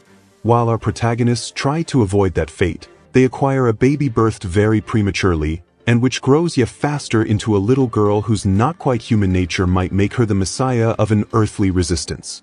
In the meantime, however, the surviving adult leads find their vessel crashing in the Laotian jungle. They're taken captive by local sibling outlaws, Indonesian action star Iko Uwais and Pamela Chi, who rapidly becomes allies against the common extraterrestrial enemy, as does their hippie foreigner leader, Colin Mulvey, who spearheads some kind of drug-running guerrilla resistance from tunnels below 1,000-year-old temples. None of this makes much sense, but then Beyond Skyline rarely pauses long enough for one to care or even notice. Apart from the films already mentioned, there are chunks of Independence Day, Transformers, and more dropped into the mix here, as well as a climactic old-school Toho-style giant monster mash. There's scant room for characterization, and when the dialogue isn't banal or cringe-inducing, it aims for generic smirking wise guy quippage. No matter, the performers rise ably to what are primarily physical, rather than acting, demands. The energy level is fairly non-stop, and there's a lot of visual stimulus to keep idle minds further occupied. From the creature conceptions to the icky-sticky spaceship womb interiors, there's not a lot of design ingeniousness on tap, yet it's all busy and fun to look at, a lively pastiche of genre influences. The same pumped B-flick esprit is applied to Christopher Probst's widescreen lensing, the breathless editing by Sean Albertson and Banner Gwyn, and Nathan Whitehead's clamorous score. Between gobs of generally accomplished green screen work, there's good use of actual LA and Indonesian locations, the latter subbing for Laos. Other information about this film: Beyond Skyline is a sci-fi sequel to the 2010 original. Frank Grillo plays an LAPD officer who has to survive an alien invasion, protect his family, and perhaps find a way to bring the alien threat down. The performances in Beyond Skyline are fine. Frank Grillo plays a convincing badass in everything, and in the scenes with his character's son, he also shines as a father. Iko Uwais does some good work here, obviously with the action, but also with some of the more dialogue-heavy scenes. Acting in his second language doesn't diminish the fact that he's a surprisingly capable performer. Bojana Novakovic is passable, although she isn't given a lot to do. In the final act, she has some weirdly over-the-top moments, shouting at aliens as she's firing a pistol, that kind of made me laugh unintentionally. Jonny Weston is also middle of the road as Grillo's estranged son. The story for Beyond Skyline is a mixed bag of all over the place. It starts out simple enough, with a bunch of LA citizens trying to make it out of the city alive, a strained father-son relationship, and the alcoholic depression of Grillo's character. That's all fine and dandy, but after a certain point in the film, complications arrive in both the story itself and the execution of that story. The ideas the producers/writers/director have aren't inherently bad, they're just not deftly handled, and the runtime and budget constraints don't help. They don't give this plot any time to breathe, and not in the super fast-paced kind of way. They try to accomplish a lot in a small time frame, and the film suffers for it. We're asked to be invested in characters that they've barely attempted to flesh out or set up in any meaningful ways besides passing mentions and the first 5 minutes of the film. They introduce a plot element later on that they barely explain, but it becomes the focus of the finale. No spoilers, but the way that the ending plays out from a story perspective downright confused me, as there's no time taken to explain to the audience how certain characters know to do certain things. It's also slightly off-putting how frequently the film shifts between a couple genres. There's action beats, there are horror/suspense beats, and then there's just full-blown sci-fi madness. I'm fine with these genres mixing. In fact, I'd be more than happy with it if the shifts were better timed and executed. The ending is also hilariously sequel-baity. All of this makes Beyond Skyline an ambitious film, but not an overly satisfying one from a narrative point of view.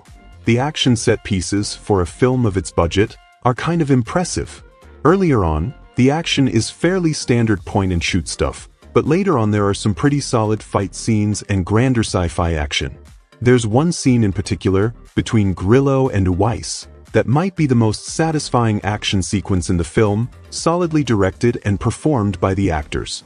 Some of the action suffers from a clearly low budget, particularly in the finale. There's a gargantuan-sized battle that looked absolutely horrible.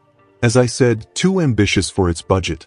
Even outside of the action, the effects are hit and miss. There are some moments that look pretty good. Scenes with the giant mothership flying around and some pretty well-rendered creatures build you up for a theater-level sci-fi action film, but other sequences remind you that you're watching a direct-to-VOD film.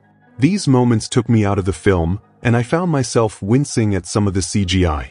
In contrast, however, the practical suits for the man-sized aliens actually look pretty good. There's some nice detail and the character design is well done. The alien ship interior is hit and miss. There are some parts that look really good and others that look positively ugly. Most of the time, you can clearly see what is a set and what is green screen just from the contrast in level of detail. This is a $20 million film that almost looks like a $5 million film, and at times its predecessor looked better. This all comes down to budget versus vision. Beyond Skyline tries to act like it's a $100 million blockbuster when it's not. The cinematography is average. I can't think of a single shot that was really impressive. I will say that they do a pretty good job at framing the action scenes. Even with the handheld/shaky cam, I can still pretty clearly see what is going on, so that was definitely a plus. The musical score, helmed by Nathan Whitehead, is fine, but not all that original. It features a lot of electronic distortion and some solid orchestral moments, but I can't think of a single situation where the music really amped the action up or helped an emotional beat ring true. It played like background music to me, not at all affecting my enjoyment of the proceedings one way or the other. Beyond Skyline is a pretty disappointing film. I was actually excited to see it when the trailer was unveiled because it looked like what the first film probably should have been, an off-the-wall, badass sci-fi adventure. Sadly, it's let down by an incredibly weak script, messy plot, thin characters, and some uneven VFX work. If you really need to scratch a sci-fi itch, maybe rent it or dig it out of a bargain bin. If not, look up the Grillo vs. Weiss fight on YouTube. Have you seen Beyond Skyline? Let me know your thoughts in the comment section below. Stay nerdy, everyone. When LA detective Mark Corley, Frank Grillo, and his son Trent, Jonny Weston, get caught up in an alien invasion, they must fight to survive. Beyond Skyline is a kind of sequel to 2010 Skyline, which featured different characters but the same alien invasion. You don't need to have seen Skyline as Beyond Skyline. It is its own thing, a thing that's a lot better than the original, but it does tie to some of the events of the previous film surprisingly well. Where Beyond Skyline really succeeds compared to its predecessor is that it has a core group of characters you actually care about. Mark and his son have a fraught relationship, but Mark will do anything to keep Trent safe. Frank Grillo is as great and as charismatic as always.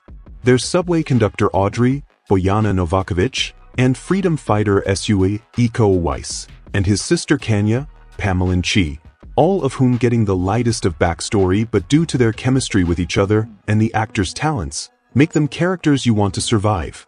The action sequences are top-notch, especially the ones featuring Weiss and Yayan Ruyan, both of whom star in martial art action film The Raid. The fights are interesting, well-shot and thrilling.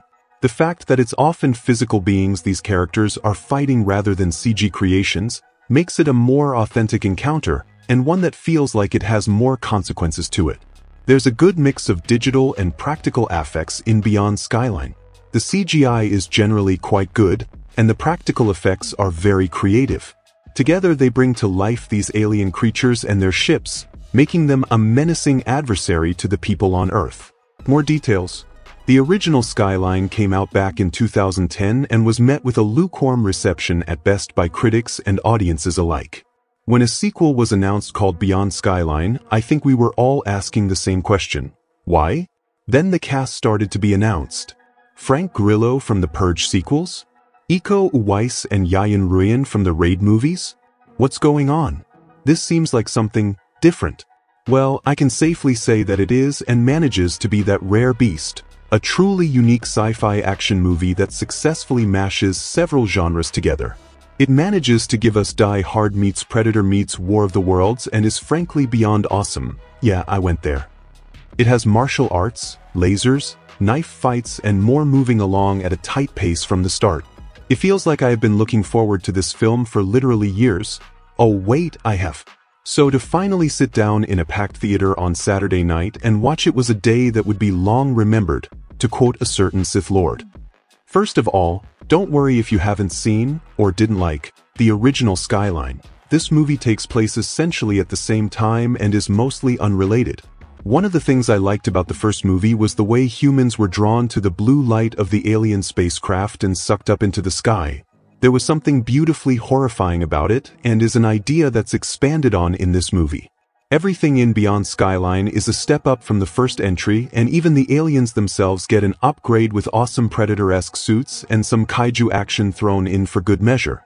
What was most impressive is that the aliens were mostly done practically and are used in fight scenes. They are only done with CG in some of the wide shots. We also get some cool new weapons, including an awesome arm knife that Grillo uses to battle the invaders. Frank Grillo is in full-on John McClane mode as Mark, a cop battling the alien invasion after his son is captured. He has several one-liners and is the kind of badass that's been sorely missing from action cinema over the years. Grillo reminds me of Michael Biehn, an actor who doesn't just play a character, he seems to inhabit them and you 100% believe every moment he is on screen. You just have to watch him in Kingdom or Warrior to see what I mean. Beyond Skyline is the type of role he was born for and he is clearly enjoying every moment. Iko Uwais and Yayan Ruhian aren't in the first half of the movie, but when they do appear it's worth the wait and there is some superlative action. Watching these martial artists battling aliens alongside Grillo is one of the most exciting finales you'll see to any movie this year with some quality R-rated kills. Considering this is a lower budget film, you'd be forgiven for expecting the special effects to maybe let it down, but on the contrary, it's visually stunning with practical effects and CG meshed together, giving us a sense of spectacle rarely seen in a non-Marvel film. In terms of flaws, if you're looking for deep philosophical musings about the universe, then this movie won't be for you. This is a straight-up action flick that knows exactly what it's here for, to entertain, and that's exactly what it does. Overall, Beyond Skyline was superior to the original in every way and was everything I wanted it to be. It's one of the most entertaining and unique action movies of the year and shows that director Liam O'Donnell has a promising career ahead of him. The movie is released on December 15th when a certain other sci-fi movie comes out, but hey, at least this one doesn't have porgs. Superficially, Liam O'Donnell's Beyond Skyline, a sequel to the financially successful but critically drubbed 2010 flick Skyline, contains everything a low-budget B-movie ought to. Among its features are the destruction of Los Angeles, invading alien spacecraft, mammoth alien creatures with slithery human-grabbing tendrils, a machine specifically designed to suck out human brains, to then implant said brains in alien robot soldiers, laser guns, hypno-rays, an honest-to-goodness kaiju fight, and a healthy helping of human-on-human fight choreography from masters Iko Uwais and Yayan Ruhian, both from The Raid, Redemption and The Raid 2. If one were to judge the film solely on its gloriously adolescent mayhem tally, Beyond Skyline would be marked down as a minor classic. What it lacks, sadly, is a degree of directorial verve. The film's energy stays at a low ebb for extended periods, and the plot, for as trim as it is, could have been trimmer. It might have also benefited from a hipper soundtrack, although this is a minor complaint that can only be leveled by those who remember the soundtrack boom of the 1990s. Had it tightened up, Beyond Skyline would be a near-perfect Saturday matinee. Beyond Skyline opens in Los Angeles as a grizzled cop stereotype. Frank Grillo is seen bailing his son out of jail, thereby barely providing the audience with the base requirements for character development, only to be immediately swept up in a surfeit of space alien chaos. Hypno rays appear out of the sky, buildings are collapsed, and human beings are sucked into an alien mothership by the truckload. Those that avoid the lasers and destruction are scooped up bodily by 12-foot armored tentacle creatures for transfer to the mothership's medical bay, where our hero and a set of accumulated supporting players, among them Bojana Novakovic and Antonio Fargas, find themselves fighting off alien probes and doing battle with human brain-powered alien robots. Many of the alien creatures in Beyond Skyline were created via practical effects by the SFX house Hydraulx from most of the superhero films you've seen, and the alien robot soldiers, as is revealed in a mid-credits blooper reel, are played by outsized actors in elaborately designed suits. For however good CGI technology may be in late 2017, seriously, did you see Valerian? There is still a great deal of texture and visual panache that can only be achieved through the use of practical effects. In having actual aliens on set with the actors and martial artists, the filmmakers are freer to shoot more impressive human choreography and blocking, giving action scenes a better sense of scale and realism. Beyond Skyline is certainly no apex of modern practical effects, but its visuals are all the more dynamic for the practice. Beyond Skyline is, of course, far from perfect. Its characters are cliched at best, the overall tone is a mite shop-worn, and any of its attempts to drum up real human emotion are pretty flimsy. What's more, not much explanation is given for who the aliens are or what they're doing on Earth. They invade because, well, a monster movie needs monsters. And while the alien action and fight scenarios never transcend the realm of healthy middle-of-the-road matinee fun, there is certainly virtue to be found in a film that does middle-of-the-road as well as this one. Extra information. Back in 2010, Skyline descended into cinemas with a low budget and high ambitions, telling the tale of a blue-tinged alien invasion as told through the eyes of a group of the most indecisive people in Los Angeles. The movie came and went while barely leaving a dent in the cultural landscape. However, one thing did manage to stand out from this frustratingly bland wedge of sci-fi guff, and that was the closing minutes of the movie. Finally shifting into a faster gear just in time for the credits to roll, the ending saw its hero, Jared, and his pregnant wife sucked into the indestructible mothership only for the former to have his brain forcibly removed, is there any other kind, and placed in the skull of an alien drone, but as his spouse is moved to a different part of the ship to have her unborn baby experimented on, Jared managed to regain his mind and spirit his wife away to a distant part of the craft. As cliffhangers go, it actually managed to stubbornly stick in my head while the rest of the movie evaporating like steam in a bathroom, and for years I casually wondered what would happen next.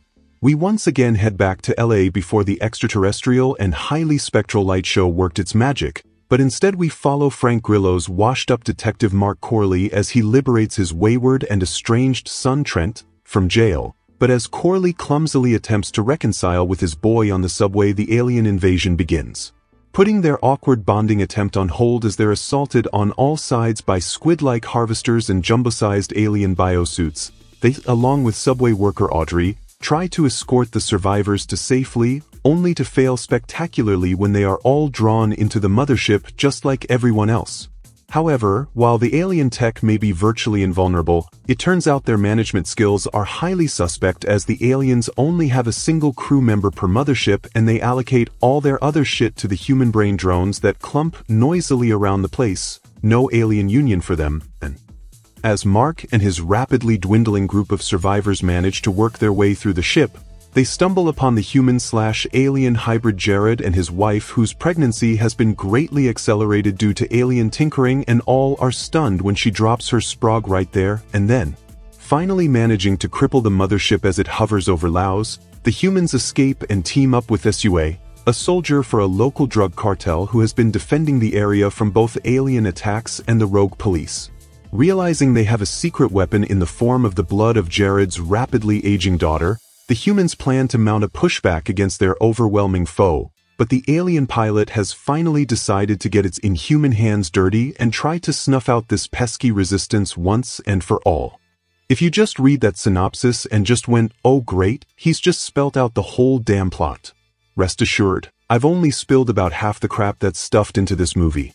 As energetic as the first movie was dull, Beyond Skyline turns out to be a minor masterpiece when it comes to reconning a dull movie with lashing of VOD pulp, and most of this is thanks to a literal change in its direction.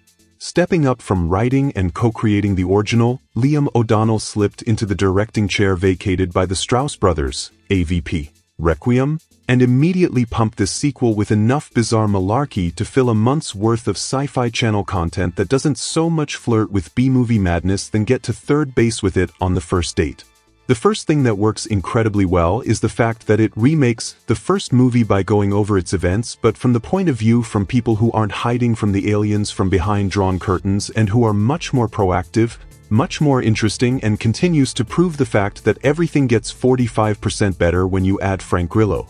While the first third of the movie gets you up to speed with the otherworldly shenanigans, the second goes full aliens as the survivors run around the mothership like they own the fucking place as they frantically tie up the loose threads left over from the previous flick by introducing its leads, amusingly recast with actors who look nothing like Eric Balfour or Scotty Thompson, who stick around long enough to pass on some exposition before being ruthlessly cast aside by a script that's relentlessly obsessed with forging new ground. This takes us to the third section of the movie, which randomly decides to drop everyone into Asia and shows that despite their awesome tech, the aliens seem to be surprisingly vulnerable to Indonesian martial artists when the raid's Iko Uwais turns up and starts dishing out some human-based pain to these alien arseholes. Once a plan has been formulated around some bollocks about getting the blood of Jared's mutant child, dubbed Rose by Grillo, into the aliens' machinery, we're off to the races as Grillo, Uwais, and cameoing Yayan Ruyan, the raid's unforgettable mag dog, beat the living shit out of the invading drones while the head alien and another turned drone have a full-on giant smackdown while piloting kaiju-sized monsters.